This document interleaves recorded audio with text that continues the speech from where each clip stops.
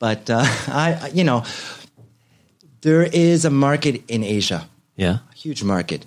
Like I said, it's not just Latin countries, it's also Asian countries. Here's a good anecdote. When I was studying Spanish in school in Spain, in Madrid, there was, I think he was Korean or Chinese. I think it was Chinese.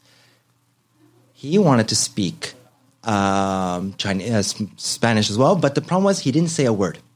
He didn't say a word, and the teacher's like, well, why aren't you talking? And they find out that they wouldn't say anything until he was 100% sure he was going to say it right. And it goes against anything that's Anglo-Saxon in practicing. Like, we will say it, we get it wrong, we learn, we move on, we get it wrong, we move on, we learn. This was like, no, it has to be perfect, and until it's perfect, I don't talk. Yeah.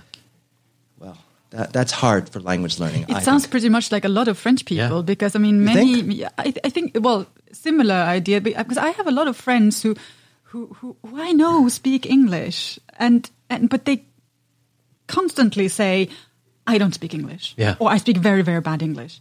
And I know, I've heard them speaking, and I know that their English is absolutely fine. But no, it's not perfect because it's not their mother tongue. Like, this is not my language. Yeah. It's fine. Yeah. I know they have an accent. I know I make mistakes. It's okay. It's not a problem. But they will always feel like, but I also think that that's the idea, because the French language is so complicated, and you have to study it so hard from a very young age, and still, even if you do that, and you're a French person, you live in France, and you've done all your studies here in France, you still will pretty probably make a lot of mistakes as an adult, because it's very, very complicated. Yeah, it is indeed. And they will also compliment foreigners when they speak French really well. They say, "Oh, how long have you been living here? Oh, your French is really good." Like, it's basically saying for a foreigner. Is that wow? No, I just get corrected.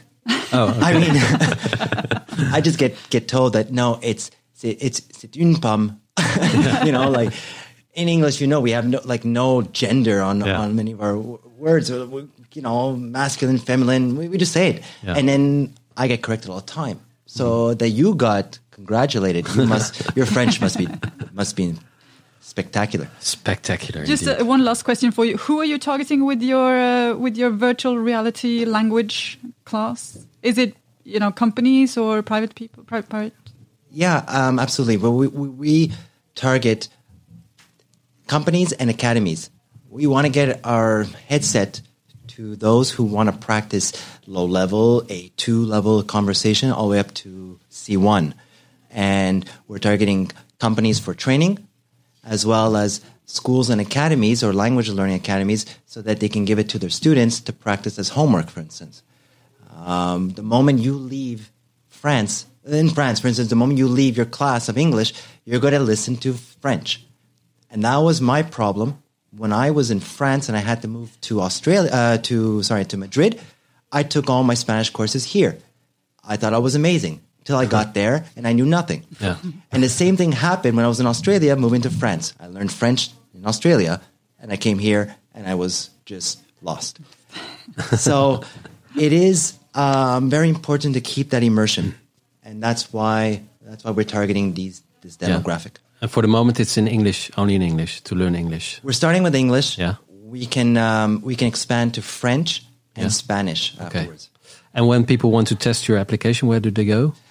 They have to come to our website, playtospeak.com, and just send us a message or contact me. You cannot download the game online.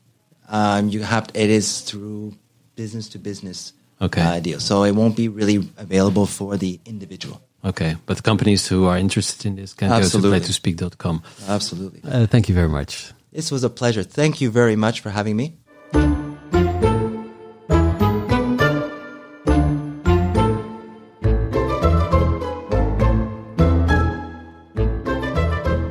Well, that wraps up this edition of So French. We hope you have enjoyed it. You can listen to us on all podcast platforms like iTunes, Spotify, and TuneIn Radio. And we're also on Instagram. Our account is @SoFrenchNews.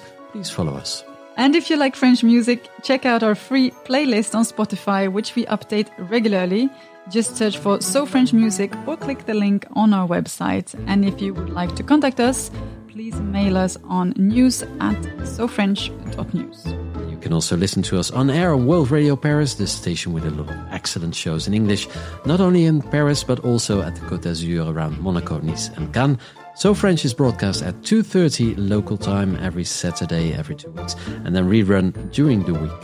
We'll be back in 2 weeks with a new episode of So French. We hope you'll join us then. Thanks for listening. Au revoir.